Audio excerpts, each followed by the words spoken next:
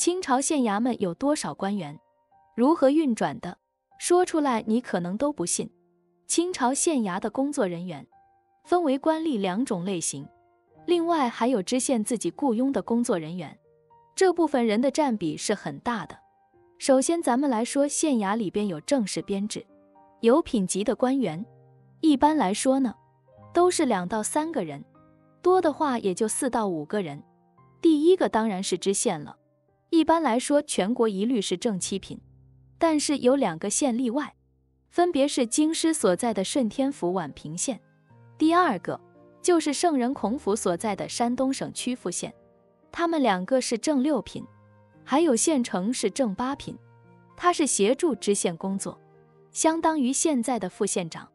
第3种教育也是正8品，相当于现在的县教育局局长。第4个有官职的呢，就是主簿了，是正9品，相当于现在的县政府秘书长。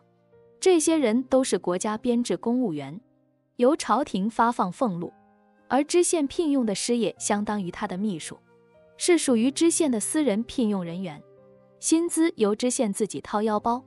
这师爷一般分刑民师爷，是辅助知县处理民事刑事案件的，还有钱娘师爷，辅助知县处理地方税收和财税上报。由于这些师爷属于知县的幕僚，非编制人员，而且薪俸是由知县自己掏的，所以这师爷人数的多少，由知县自己决定。清朝官员的品级分为9品，每品再分为正从2级至9品18级，这都是流内的官员。而没有品级的人呢，称为未入流之人。下面我们就再来说一说这未入流的吏，以及知县自费雇佣的工作人员。首先有县城撰典，相当于县城助理主簿撰典就，是主簿的助理。典史门子相当于县政府的办公室主任，建房建书是县政府办公室秘书长，典史相当于县公安局局长，典史撰典就是公安局局长的助理。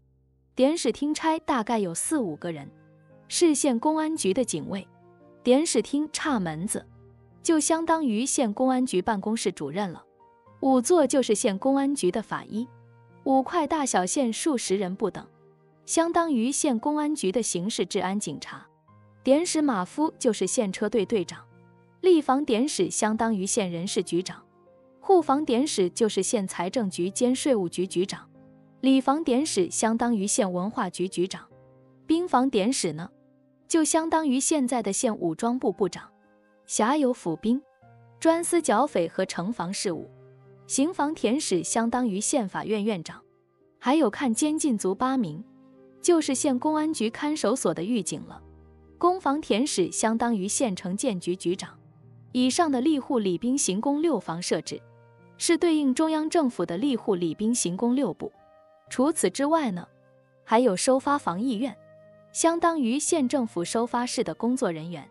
库房议院相当于仓库管理员。职员就是法官了。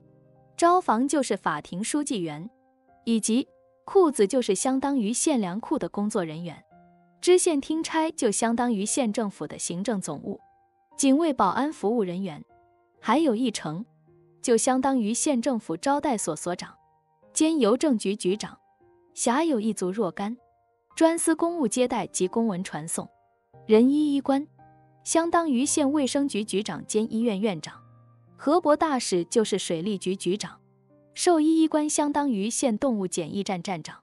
以及幕僚，这幕僚又包括文案、钱粮、刑民律法、事业等等，这些人相当于县长的文秘及顾问。综上所述，一个县在编吃官粮的人是很少的，而大部分人属于吏，是由县太爷自己掏腰包雇佣的。欢迎关注我的频道，这样就不会错过更多精彩内容。